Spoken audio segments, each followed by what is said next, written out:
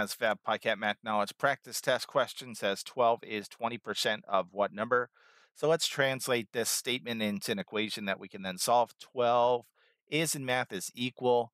Now for 20%, we can use the decimal point 2 or the fraction equivalent 1/5. It's really up to you. I'm going to use point 0.2 just because I feel like it. And this one's not too difficult.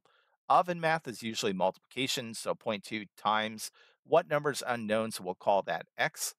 So we want to solve this one for x. Let's divide both sides by zero point 0.2, of course. This crosses out, leaving you just x over here. What is 12 divided by zero point 0.2?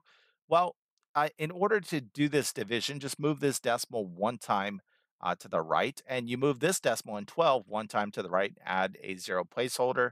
So this becomes 120 divided by 2. So this is x equals 120 divided by 2. It's going to be 60. So this one is C60.